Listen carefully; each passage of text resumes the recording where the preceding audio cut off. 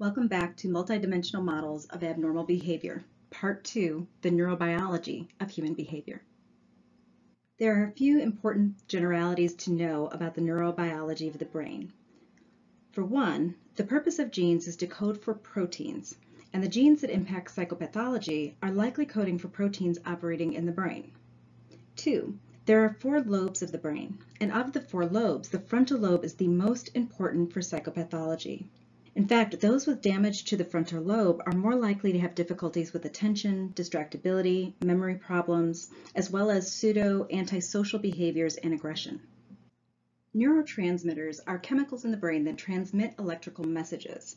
They allow brain regions to talk to one another and to carry out a variety of functions. And although we don't have an exact causal relationship, there is mounting evidence that neurotransmitters play a significant role in the various abnormal behaviors that we'll talk about throughout this class. So first, let's talk a little bit about how neurons communicate and the role of neurotransmitters, and then we'll come back and talk about potential problems with this process. In the brain, we have neurons, and they talk to one another by sending out neurotransmitters that are then interpreted by the next neuron. As we can see here, each neuron has a cell body, a nucleus, and a single axon. When messages are sent from one neuron, they're then picked up by the dendrites of the next neuron.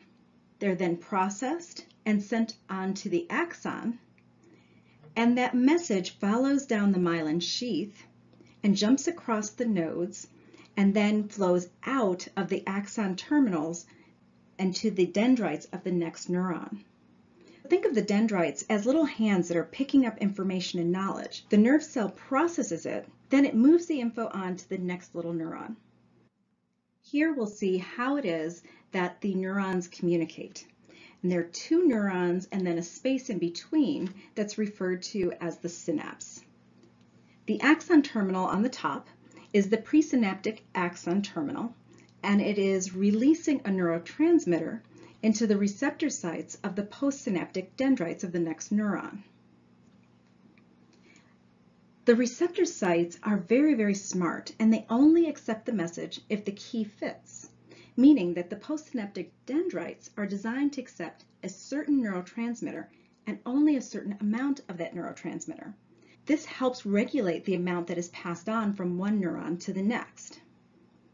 But there are several things that could go wrong with this process. For example, the first neuron might be releasing too much of the neurotransmitter.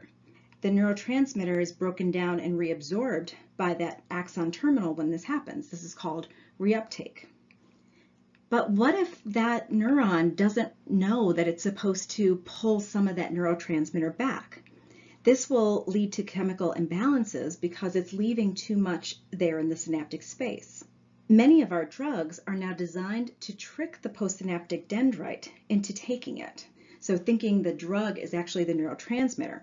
When this happens, it's blocking that site from receiving more of the neurotransmitter, and that way more is left in the synaptic space so that it can be used. These are called antagonist drugs, and we'll talk a little bit more about those in a few minutes. Go back to our discussion on the diathesis stress model and think about how the system might be vulnerable. An example would be an individual has a predisposition to making too little of a particular neurotransmitter. They function fine and they're doing well, and there'd be no reason to even know that they had this predisposition until they encounter a stressor event. Once they encounter the stressor event, the fact that they had improper neurochemicals now contributes to developing PTSD. And without having encountered that stressor, we would never have known that there was a vulnerability already in place with the neurotransmitters. Both of them together are the reason why they've developed PTSD. There are many different neurotransmitters that are involved in psychopathology, and we're going to only talk about a handful of them today. Serotonin influences the processing of information, aggressiveness, eating, even sexual behavior. It's involved with anxiety, eating disorders, insomnia, perhaps is best known for its role in depression. At low levels, we see increased impulsivity, reactivity, and decreased inhibition. And according to the latest hypothesis, depression is caused by a low level of serotonin in specific parts of the brain. Prozac is one in a family of drugs that we call SSRIs, and this stands for selective serotonin reuptake inhibitors. And it's perhaps the most popular drug for treating depression, anorexia, obsessive compulsive disorder, and a whole body of different concerns. Prozac works by preventing the reuptake of serotonin into the presynaptic axon terminals. And we think this happens because it's binding to receptors in that presynaptic cell, and that blocks the reuptake of the neurotransmitter. Remember, receptor sites will only accept something if it fits, which implies that Prozac is the right shape to fit the serotonin receptors. By inhibiting the reuptake process, Prozac enhances the action of serotonin by leaving more of it available in the synapse, meaning it's also available for the brain to use. Our second neurotransmitter is GABA. GABA inhibits emotions and behavior and reduces anxiety. And it does this because the GABA receptors decrease action potentials generated by neurons in the amygdala. As a result, the activity of the amygdala as a whole is decreased and fewer neurons are sending signals from the amygdala to other parts of the brain, which in turn leads to a reduction in the physiological and the psychological markers of stress and anxiety. Benzodiazepines regulate the GABA system, and that's why they're often used to treat anxiety. Dopamine is a switch that inhibits or facilitates emotions and behavior. It can balance serotonin levels. Deficits in dopamine are associated with Parkinson's disease. Excesses in dopamine are found in schizophrenia. It can create lethargy, decreased goal-driven behavior, and cognitive deficits. There's a theory that schizophrenia is related to an excess of dopamine because of the negative symptoms that we see, the lethargy and decreased goal-driven behavior, as well as the cognitive deficits that we see with schizophrenia. Antipsychotic drugs are thought to alleviate the symptoms of schizophrenia by blocking the action of dopamine. However, we know it must be a little bit more complicated than just that, because dopamine antagonists, those medicines that reduce dopamine, help with the psychotic symptoms, but they do not impact the negative symptoms. So we think dopamine may only be involved with some of those symptoms of schizophrenia. The last neurotransmitter that we'll talk about today is norepinephrine. Norepinephrine is interesting because it acts as a neurotransmitter and as a hormone. Excesses and deficits in norepinephrine are involved in mood disorders and eating disorders. I'm often asked, how can dopamine have both excitability and lethargy? How does the same neurotransmitter have opposite effects on people's behavior?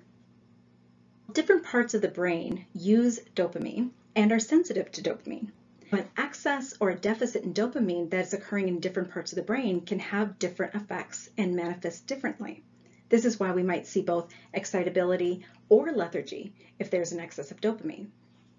Neurotransmitters also impact one another. Dopamine may affect the functioning of another neurotransmitter, which would then change the manifestation of the underlying problem, meaning we might be masking that the real problem relates to the available amounts of dopamine, or that dopamine's been shut off. Also, the excess dopamine can affect the membrane of another cell, the receptor site, and then inhibit that cell's functioning. As a result, the actions of that cell are impaired, and we would see problems related to what that cell was supposed to be doing. Remember, this excess or deficit itself can occur for a variety of reasons. There may be releasing improper amounts at the presynaptic neuron, but it may also be that the receptor site is more or less sensitive to dopamine, so it's soaking up too much or too little. It may even be responding to an excess or deficit of another neurotransmitter, such as serotonin. Given the variety of things that could go wrong in this process, different medications help these processes in different ways. Agonist drugs activate the receptor neuron so that it can produce the desired response. This increases the action of the neurotransmitter. For example, dopamine agonists bind to dopamine receptors, meaning they're mimicking dopamine, and that will directly stimulate the receptors. Antagonist drugs block the receptor neuron from being activated. This will reduce the neurotransmitter's action. Again, dopamine antagonists bind to, but don't stimulate dopamine receptors. This prevents or reverses the actions of dopamine by keeping dopamine from attaching to the receptor sites. Reuptake inhibitors such as Prozac and other SSRIs, increase the action of the neurotransmitter by decreasing the presynaptic neuron's ability to reabsorb it in order to destroy or use it. As a result, it's leaving more available for use.